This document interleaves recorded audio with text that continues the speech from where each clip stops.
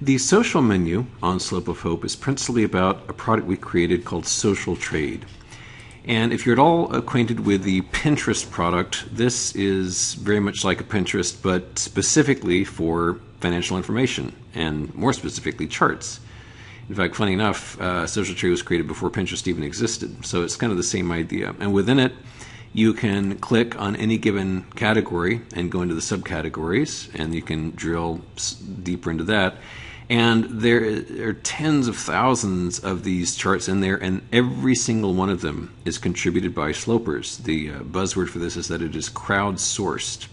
And we very much encourage you to be part of that crowdsourcing.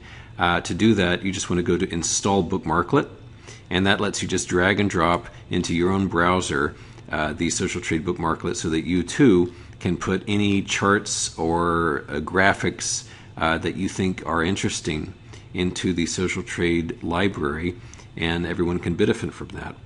There's some other items in the social menu you should be aware of. One is the activity feed, which shows up-to-date information about who is contributing what to Social Trade.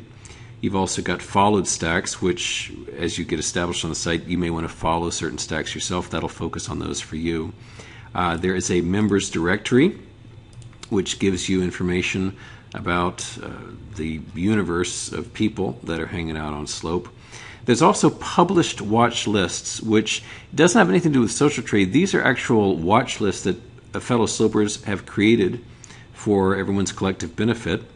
We've categorized them into some broad categories here, and you can subscribe to those simply by going to the drop-down and choosing Unsubscribed.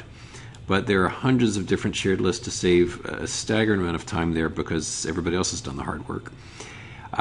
There's also an item down here, Search Slope Rules, which allows you to look at more hard work from your fellow slopers of people who have put together trading systems based upon technical indicators, and you can go through here and search based upon any variety of this data so that you too can check out those slope rules and get alerts from them on your own. But in sum, the best place to start with Social Trade is right here. Browse Social Trade, and you can just jump in with both feet and see what there is for you.